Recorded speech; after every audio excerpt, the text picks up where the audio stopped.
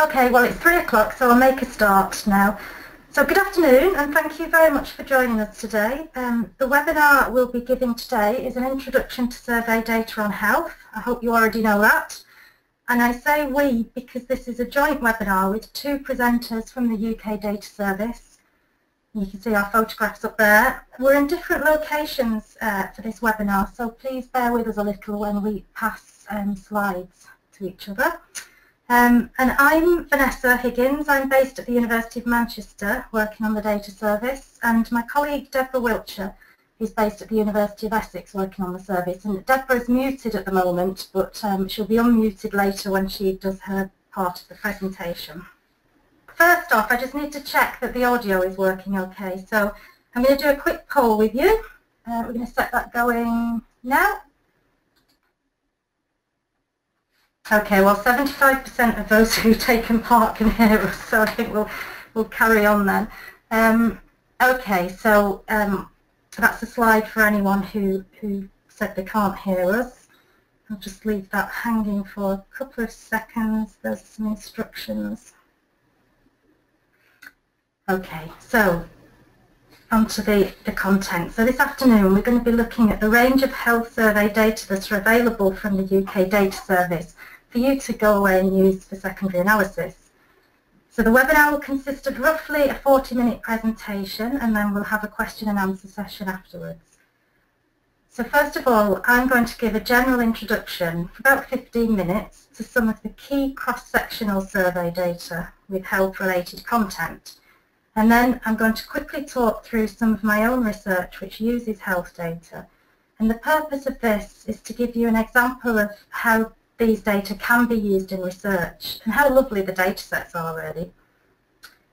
So then I'll hand over to Deborah, my colleague, who will introduce the health data in the cohort and longitudinal studies, and she'll also provide some case studies of use, and she'll cover how to access and find the data as well. And then I'll finish up with a couple of short slides on handy resources. So it's a bit of a whistle-stop tour. I hope we can cover everything that's needed. We can give you an overview of the key surveys, and then I think the best thing for you to do is go and have a look for yourself, to be honest. So just one last thing to note, that you are all on mute. Otherwise it could be chaos if everybody was talking at once. So we can't hear you if you do ask questions. So you can type questions into the question box, which is on the right-hand side of your screen. We do have a facilitator here who can answer questions directly back to you in the box as we go along, but those will be questions, kind of technical questions, rather than questions about the health data themselves. So we'll have the Q&A session at the end for that. Okay, so I'm going to go straight in to the Health Survey for England. Forgive me if I start to use the acronym HSE throughout this. The reason I'm highlighting this one is because it's one of the most widely used data sets from the data service, and it's an incredibly important survey for looking at changes in the health and lifestyles of people in England. So it really informs policy, and it monitors the health of the nation through its provision of key estimates on topics such as obesity, smoking, drinking, heart disease, and many other things. It's commissioned by the Health and Social Care Information Centre, and it's carried out jointly by two organisations, the National Centre for Social Research and University College London. It's been conducted annually since 1991, so there's a good time series there. And the latest data from the UK Data Service for you to analyse is the 2014 data. The 2015 data usually comes, well the data usually comes around March in the following year, so the 2015 data, sorry, 2 years later it will arrive, so that will be in March 2017. So the current sample size is around 8,000 adults and 2,000 children annually, but that varies over the years. And some years have boosts to increase the sample size of subpopulations, so that in turn increases the overall sample size. So for example, there was a boosted sample of children in 2002, and then there was an ethnic boost sample in 2004. So the sample is a complex sample design, and it's designed to be representative of the population of England, so basically it's reliable. Interviewers conduct a face-to-face interview with all adults within a household that's selected and up to 2 children. And then if participants agree, there's a follow-up visit from a specially trained nurse to collect data, such as blood and saliva samples, and measurements such as waist circumference measurements and various other things. So this slide shows that there is a set of core questions each year. Now I say they're core questions, but sometimes they do vary slightly. But generally, this set on the left-hand side is in every year. And we also have core measurements in there every year as well, such as blood pressure, height and weight, and as I said, the blood and saliva samples. So in addition, each survey in the series focuses on a specific health issue. So for example, in 2014, the focus was on mental health. And I've listed some examples there from the latest survey, so 2010 onwards. So you can see that there's quite a range of additional topics. And as I've said, from time to time, the core sample is also augmented by an additional boosted sample from a specific subgroup. So rather than listing the whole lot, I've put 2 links here which will take you through to information about the additional modules each year. Also worth mentioning is that researchers can apply for permission to use the blood samples themselves from the Health Survey for England Blood Bank service. So there are about 100,000 blood samples that have been collected from 1994 onwards and are held in storage in a lab, and these are available for people to reanalyse. I mean, it's really for medical researchers to analyse themselves, but it's worth having a look at that if you're interested. Okay, so that's all I'm going to say about the Health Survey for England. I'll move on to the Scottish, Welsh and Northern Ireland health surveys now. So like the Health Survey for England, these are really important, valuable surveys for monitoring the health of the nation. The data for these surveys haven't been collected on a completely continuous basis, so they're not collected every year. Although the Scottish Health Survey has been continuous since 2008 and the Northern Irish one since 2010. Although at the moment, with the Northern Irish Health Survey is only available from 2010 to 11 from the data service. So you need to be aware of issues of comparability between these surveys, as the questions that are used across the countries aren't always comparable, and there are methodological differences between these surveys as well as the Health Survey for England. So for example, the Welsh Health Survey uses paper self-completion questionnaires for all the individual interviews, whereas the other surveys use interviewers, so face-to-face interviews to conduct the questions. Also, none of the 3 surveys listed here have nurse visits anymore, though the Scottish Health Survey does have a really good interviewer-administered biological module that's replaced the nurse visits that it previously had, but yeah, it doesn't have that, that nurse visit any longer. So those are the other three surveys of the nation, really. Okay, so I'm going to do another poll now, just to check you're listening. So I want to answer the question, what percentage of women, adult women aged 16 plus in England were current smokers in 2014? Don't worry, we can't see your individual answers, so just have a guess if you don't know. This data comes from the Health Survey for England, as you might have guessed. Okay, we've got 60–70% voted, ooh, 85% voted, 90, should we try for 100? Okay, we've got 95% voted. We're going to close the poll and see what the answer was. Okay, so we've got, well, the correct answer is 17%. So 41% of you got it right, so well done to you guys. The 35% of you who answered 26% have the correct answer for 1993. So you're only 21 years out. So that's a good example of how the Health Survey for England, for instance, provides current prevalence estimates for policymakers, but also how it can monitor trends over time. And if you wanted to, you could compare that with Scotland using data from the Scottish Health Survey, which uses the same question, and you'd find that a higher percentage of women of age 16 plus in Scotland smoke than in England. That's 21% in 2014. Okay, so moving on now.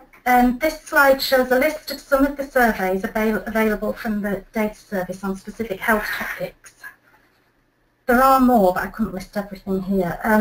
You can see from the first list that there are surveys on a wide range of very specific topics, for example, dental health, diet and nutrition, psychiatric morbidity, which is a really interesting survey about mental health. Some of these are conducted annually, others are conducted on an ad hoc basis. Some of the surveys focus on different subgroups each time. So, for example, the dental health surveys, there might be an adult dental health survey and then there'll be a separate child dental health survey next time. And the psychiatric morbidity surveys do this as well. So you have psychiatric morbidity of children or prisoners or looked after children.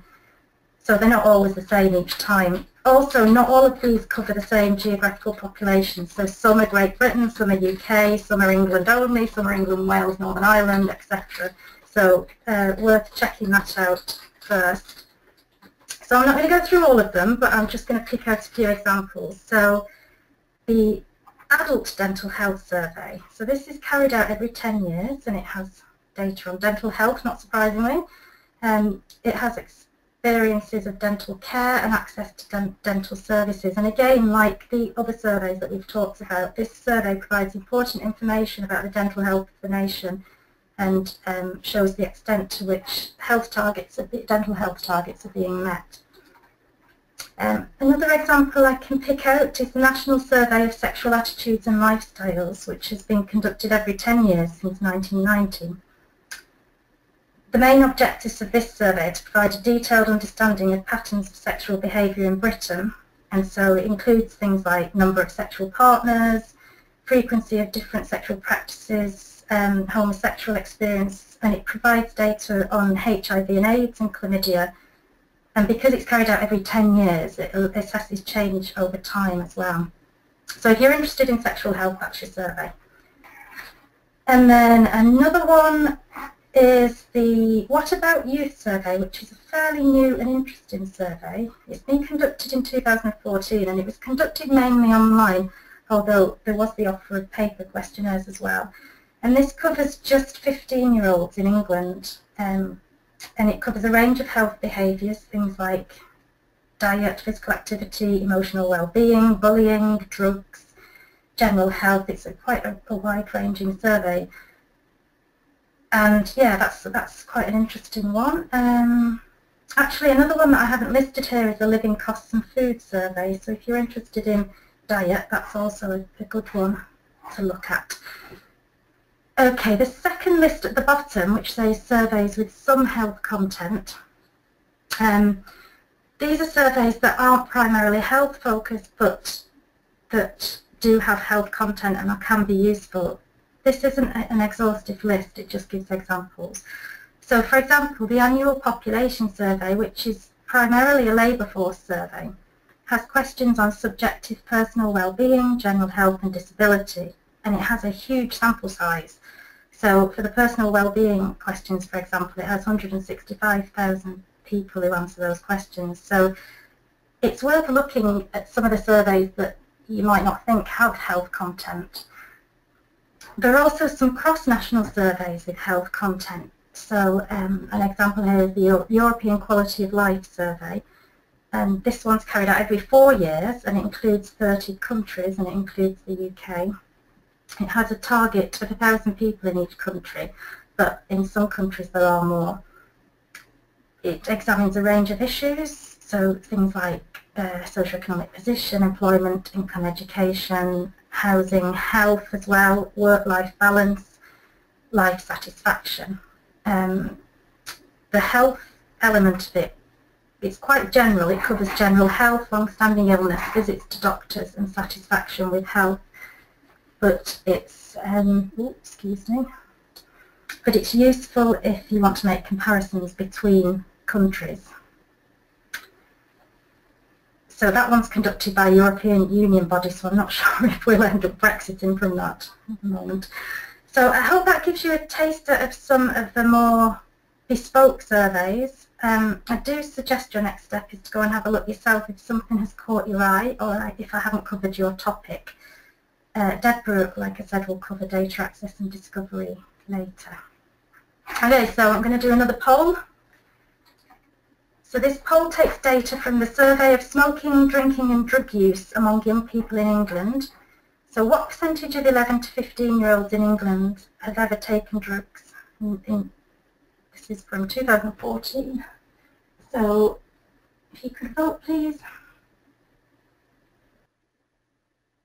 Okay, so most people have voted, so we'll close the poll.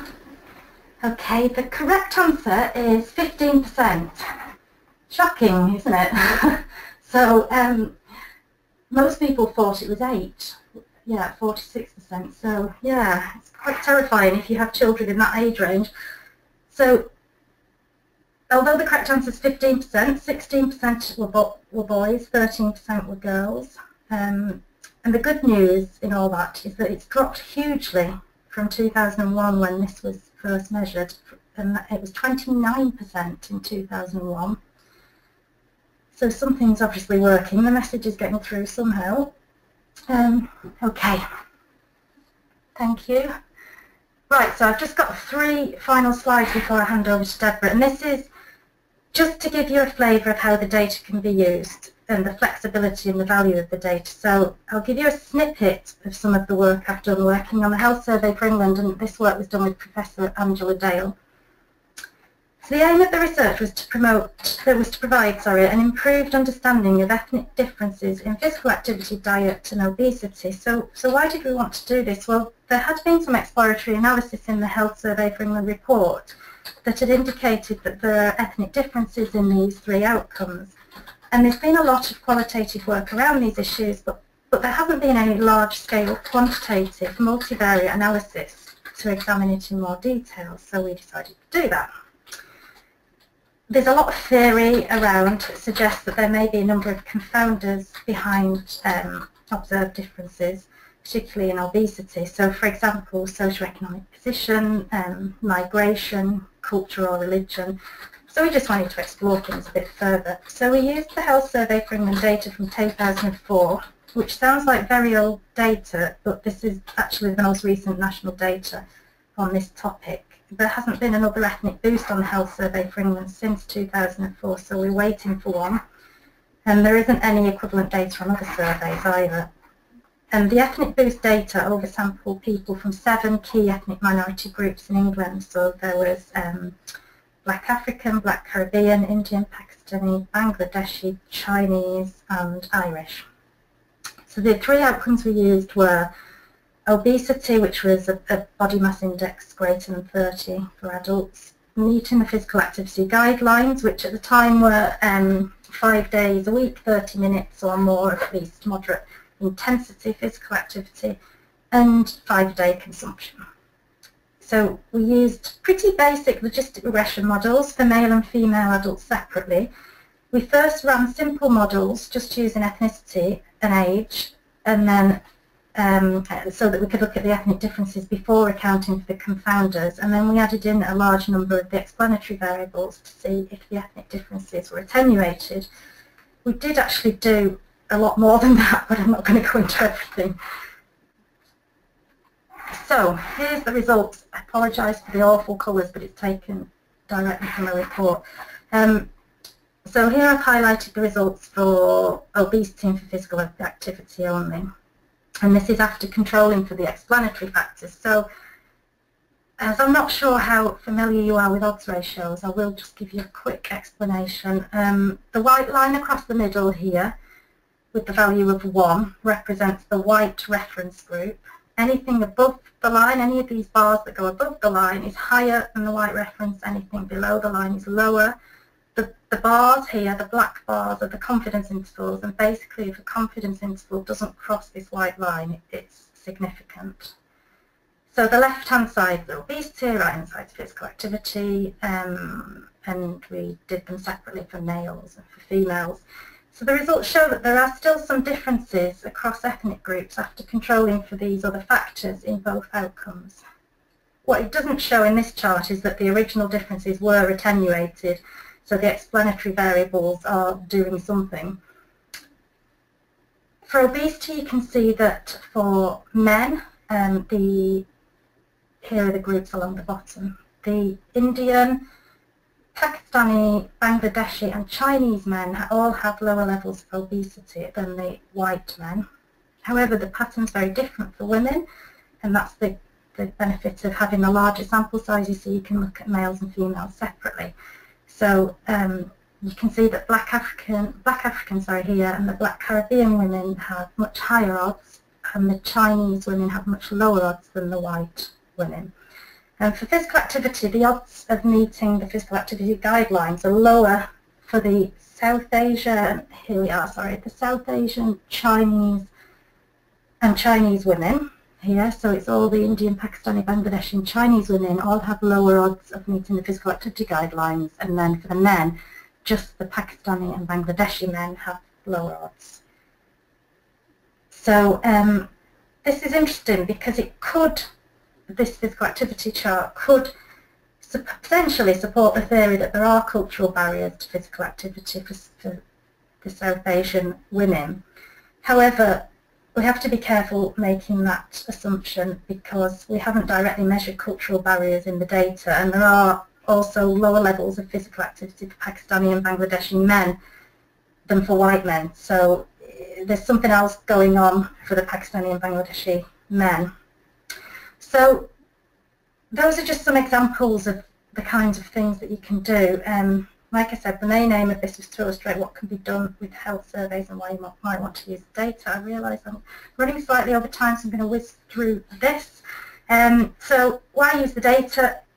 Well, the data is very flexible. It allows you to operationalise your variables in different ways. So, for example, the physical activity section of the questionnaire is very long, and it's made up of questions on different types of physical activities, so sports, housework, walking, etc. So the data does allow you to drop or include things from your definitions. So we decided to do another paper to look specifically at sports participation in different ethnic groups, and we also were able to derive an ethno-religion variable to see if being Muslim had any effect on women's sports participation, as the literature had suggested it did. You can also pool the data sets together to increase sample sizes, so you can do that generally with the Health Survey for England, but in this instance we did it with 1999 and 2004 because that's when the ethnic boosts were, and that allowed us to do separate ethnic models and to look at change over time as well. The lovely thing about this data as well is that you can do intra-household analyses, so we also looked at the effects of parental obesity, for instance, on child obesity within different ethnic groups. Okay, so there's the link to my case study and some publications if you want to know more about this, but I'm going to make Deborah the presenter now and hand it over to her. Okay, so while the slides are just loading up, I will just introduce what I'm going to talk about. So I'm going to look at the longitudinal and cohort data sets. Now we have quite a few of these, so let's just have a look. Okay, now hopefully you should see, let's just make sure you can see the right slide. Excellent. Okay, so there are a number of different longitudinal and cohort data sets that we hold, and a lot of them do have some health-related information in them. Now you can see a list of some of the key ones here. I'm not going to talk about all of them because we don't have time this afternoon. I'm going to focus on the birth cohort studies and understanding society. But I just want to mention that you can find information about all of the others on our website. So if you're interested in those, please do pop on to the website and have a look. Okay, so we have 3 key birth cohort studies in the UK, so we're really lucky to have such rich sources of data.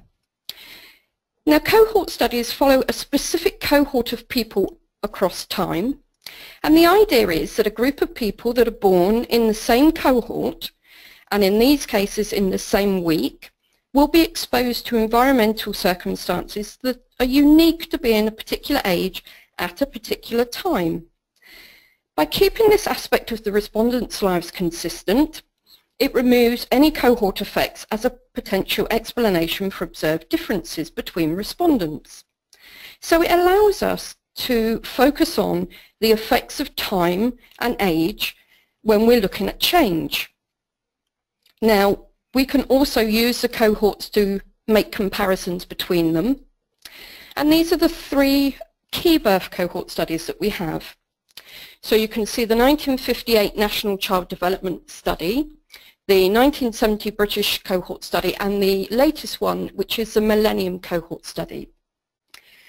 Now, each one follows a sample of babies that were born in a specific week in that particular year. And then the individuals are followed across their lifetime. And the aim is that this enables us to understand the factors which influence our development across our entire lifespan. Because these three studies started in different decades, using the three in combination enables us to have a look at generational change. So this is one of the additional benefits of these particular studies. All three of these studies have a very strong medical and health focus, so they collect an awful lot of information around these topics. But they also collect a wide range of data on social and economic circumstances, so they enable us to build up a very full picture of people's lives. Now, in terms of data collection sweeps, the rate at which the cohort members are interviewed does vary between the three studies. For example, you can see on the left-hand side the 1958 National Child Development Study had the first sweep at the time the cohort members were born, and then there's been 9 subsequent sweeps, and you can see the years and the age of the cohort members here. The next data collection sweep is planned for 2018, and that's when the cohort members turn 60. So already in one study, you can see we've got a picture of people's lives from birth right up to the cusp of retirement age. The 1970 British cohort study has had 8 sweeps in addition to the information collected at birth. There is one in progress, so the cohort members are currently around 46 years old, and there's one planned for 2020 when they reach 50. The Millennium cohort study is obviously a lot newer, and so far we have data available up until they turned 14 years old. And the next one is planned for when they turn 17, so just as they're coming into adulthood. Now, cohort studies vary in the detail of what information they collect, and they will often focus on different topics at different data collection sweeps, and that is determined by what's suitable for the age of the cohort member. But health and well-being is always a central theme. You can see here this word map, and this just gives you an idea of the range of different topics around health. So we have the very obvious physical health measurements, so height and weight, information about health conditions, medication, any limiting disability they might have. There's also things about vision and hearing assessments that are carried out. But there's also lots of other health-related topics that are covered. So we've got issues of reproductive health, from contraception, birth, labour, all the way through to menopause.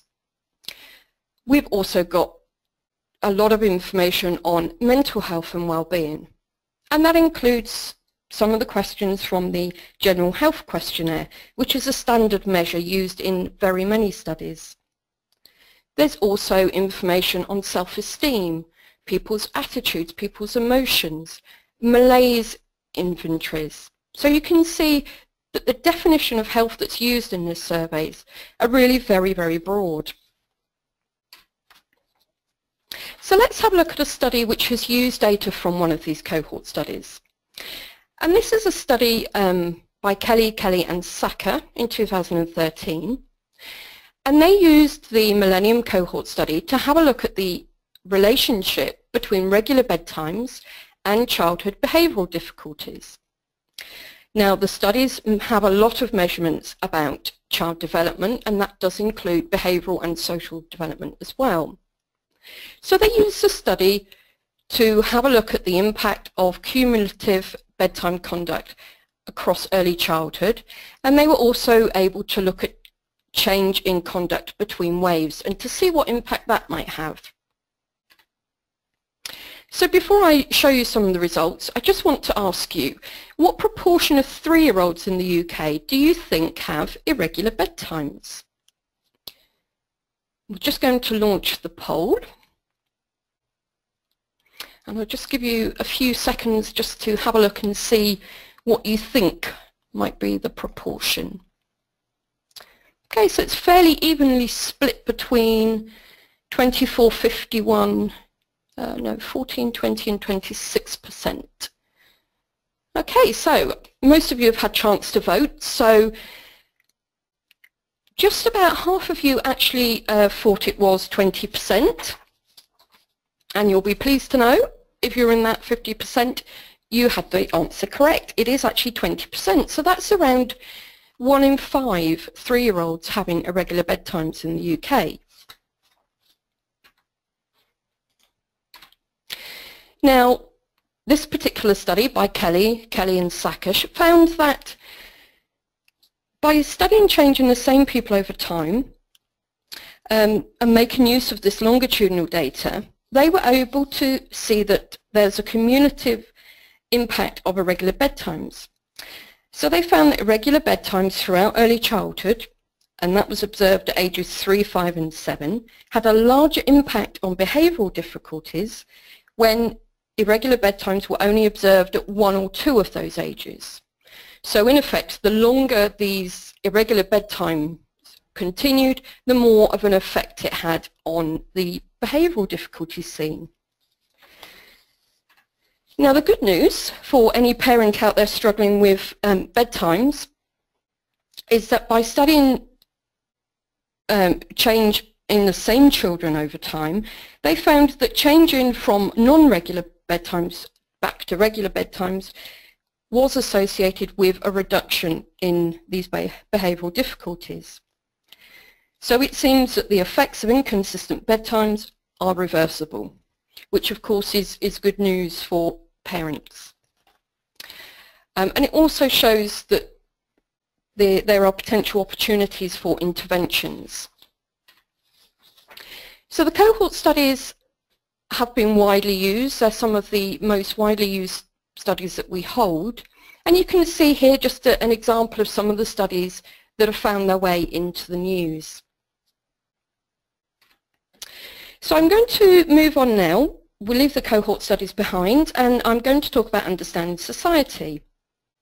Now, Understanding Society, or to give it its other name, is the UK Longitudinal Household Survey. Now, this survey starts with a sample of households. So we're not looking now at people born in a specific week. We're looking at households which are sampled at the start of the survey. And all of the household members are followed over time. So the survey began in 2009 in the January, and the aim of the survey was to replace and build upon the British Household Panel Survey, which you might already be familiar with, which has been running since 1991. Now, Understanding Society allows us to track change not just at the individual level, but at the household level as well.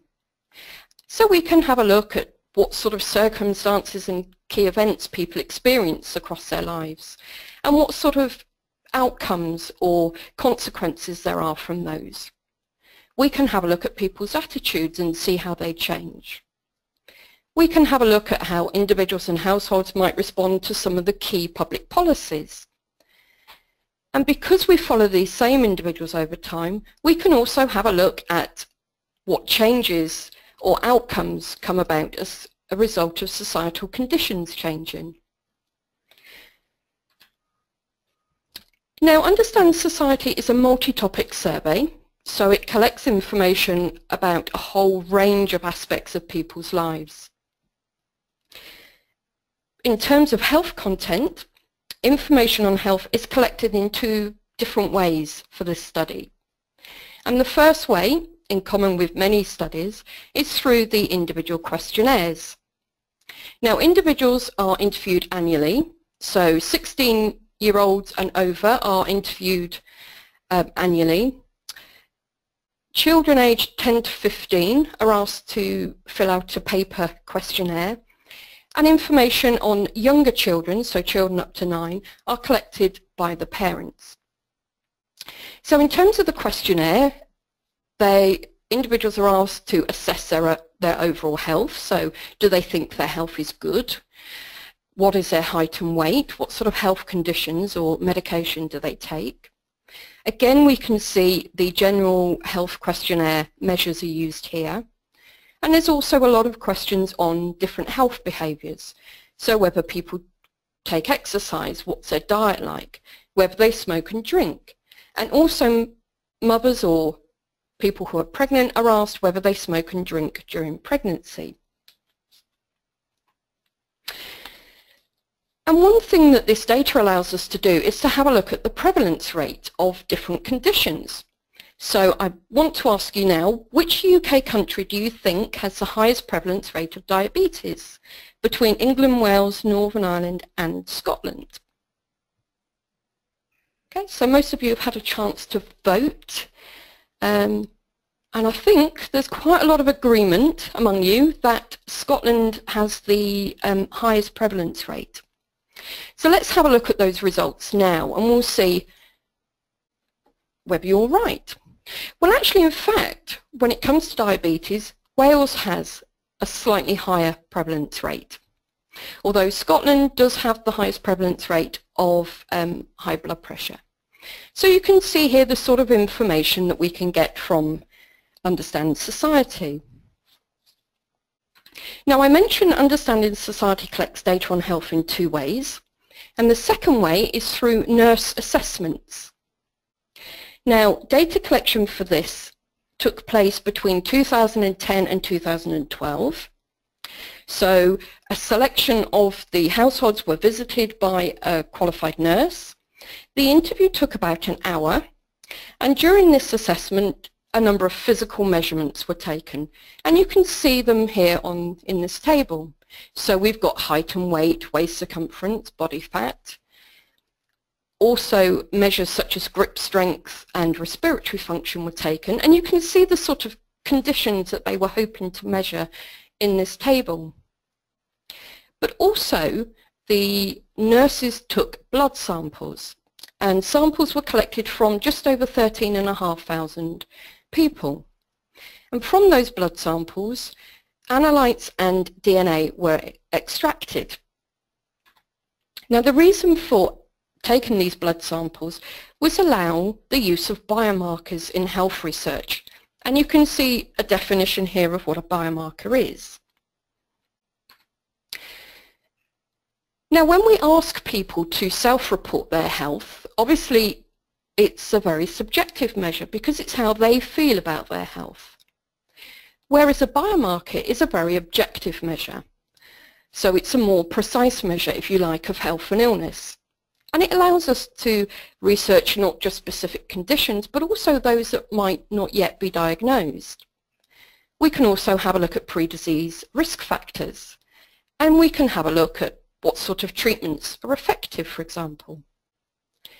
But more than that, it allows us to research how the biological pathways between social factors and our health might work, and how our genetic makeup and our environment can interact. So having biomarker data is extremely valuable in health research.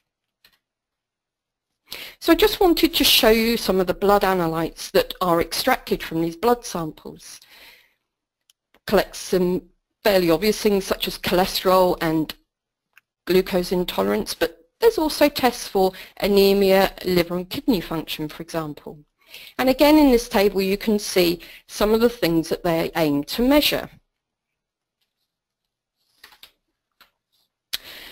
So that really just gives you an outline of some of the excellent sources of data that are available in these studies.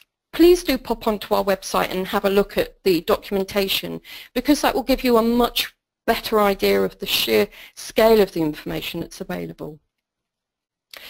So I want to just talk about access, because hopefully, having heard about these data sets, you'll want to know how to access them. The data from all of the studies that we've mentioned, and that includes the nurse data from Understand Society, are deposited with us and can be accessed through us. There are cases where more sensitive data, such as smaller geographical identifiers and more detailed information, such as a fuller date of birth information, will require approval. So you might need to apply for a special license version of the data, for example. There are some more sensitive information which needs to be accessed through our secure lab, and this includes, for example, the linked data to the National Pupil Database. This is a countrywide database for all pupils, and it can be linked to Understand Society and the birth cohorts. But that must be done within the secure lab due to the disclosive nature of the data. If you want any more information about any of those access conditions, then either do ask us at the end of the webinar or pop onto our website and either send us an email, or you can find information about the access on the website. Just one final note to make on access. I mentioned that DNA was extracted from the blood samples in Understand Society nurse assessments. Now, the access for this obviously is very strictly controlled, so you'll need to go to the Understanding Society website to get information about how to apply for access to those. Just before I hand over to Vanessa to talk about some of the additional resources that we have available, I just want to mention the ways of searching for data on our website. Obviously, we've mentioned a few of the fantastic resources, but you might want to pop onto our website and have a look for yourself, because there are over 7,000 data sets now on our website. You can have a look through our key data pages. You can use our Discover and Variable and Question Bank search tools, which are very easy to use. But you can also use our data by theme pages. Now, if you're not familiar, this is organized by different themes, including what you can see here, health and health behavior. And that will enable you to find a list of some of the key data sets and the most widely used data sets in that area. And also you can have a look at some existing research in that area. Okay, so I'm now going to hand back over to Vanessa, and she's just going to finish off the webinar by talking about some of the resources that are available. So do bear with us just a second. Hello again. Okay, yeah, I've just got two final slides before we go on to the question and answer session. So this is about the UK Data Service resources that you can access free of charge. So if you want to know more about case studies of use with some of these health surveys, you can click on the first link, which will take through to case studies of use. But also some more recent case studies are available from a conference that we ran last week, actually, in London, which is the Health Surveys User Conference. Really interesting conference where data depositors and data users get together, and we had over 100 people registered and attended on the day. And so if you go on our website under past events, the slides from that conference will be there, and really good up-to-date case studies of use from these surveys. We also have a wide range of other resources. So we have video tutorials, written guides, web pages, and some of them are specifically help, some of them aren't, most of them aren't actually. So you'll get things that may help you with your research and using these kind of data. So things like a written, quite substantial guide on complex sample design, and a guide on weighting social surveys, and then an introduction to secondary analysis, as well, which if you've not done it before and may be daunted by it, that might be quite useful. We also have a heap of resources for students. So if you are a student or you have students, there's a using survey data guide, which it's aimed at all researchers, but we specifically wrote it for students who want to use data in their dissertations, so that's a really good one.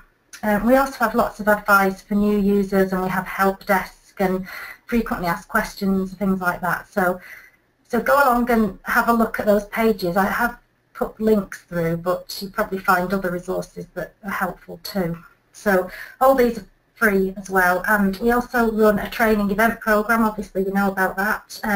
So sign up to our lists and you'll hear more about those events. This is a really quick one to say that there are a wide range of ESRC services, data or training services out there, which will help you to use data, and also have a range of other health data, not necessarily survey data. These might be of interest to you. So Understanding Society not only carries out the Understanding Society study, but has a huge support service and runs training courses, and there's an online training course there as well. And then there's the Census and Admin Data Longitudinal Studies Hub. The link's there. That has some health data in it and provides resources and training. Centre for Longitudinal Studies carries out the cohort studies and provides you support training and so on anyway. So it's worth having a look at some of those websites as well as us.